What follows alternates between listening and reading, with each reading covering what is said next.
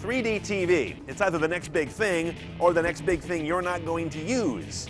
And along the way to that decision lies a whole lot of demystification that has to take place. So let's do that and get some perspective on 3D.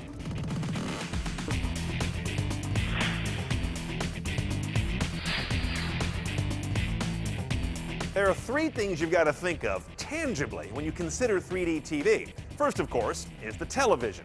Second, the glasses. And third, content. You need something to watch. The first one's the one that costs the most and looms the largest. That is the TV. I've got some interesting news for you on that front. There's no such thing as a 3D TV, not strictly speaking. All 3D TVs are actually really good 2D TVs that have an additional ability. They can show 3D when hooked up to a 3D source. That's typically either a 3D compatible Blu-ray deck or a 3D channel on television, usually on cable or satellite, or even a full-screen high-def 3D stream over the internet. Now, if this story is starting to seem relatively simple, you haven't met the glasses yet. Active shutter glasses like these basically have a little active LCD screen over each eye. These darken to prevent an image from reaching your eye. Therefore, you can alternate left and right. They run from $20 at the very least, all the way up to $120 in some cases. Now, these are passive glasses. No electronics, no batteries, no wireless sync, no LCD screens in front of your eyes. They use polarizing lenses, like on a pair of sunglasses, to discriminate left and right information to each eye. So it sounds like a no-brainer to go passive, right? But it's not that simple. Active glasses still offer the best image quality, we think. They're available with LCD and plasma 3D TVs, but they can be kind of pricey and are typically proprietary. The passive glasses show a few image issues from time to time, are only available with LCD sets, but they're really cheap and universal. They should even work on your neighbor's 3D TV.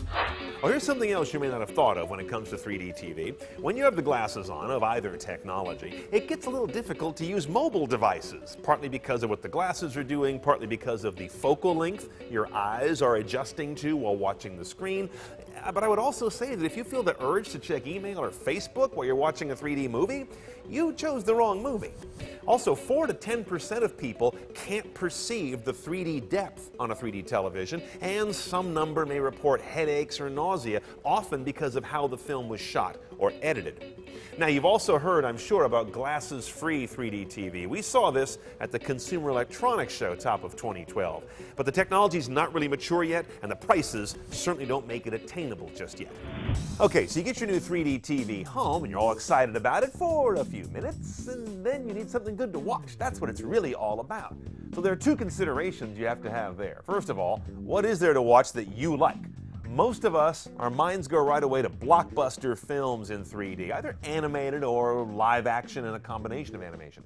Right now on Amazon, there are maybe 224 Blu-ray 3D discs, so the 3D Blu-ray pool is really small.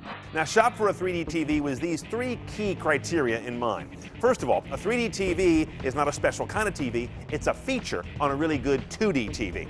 Secondly, there are glasses involved, active or passive. They've got different benefits and drawbacks. And glasses free, not ready for prime time yet.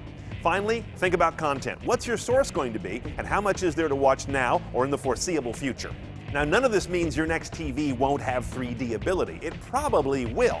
But whether and how much you use that depends on what kinds of television you like to watch and your comfort level with this technology.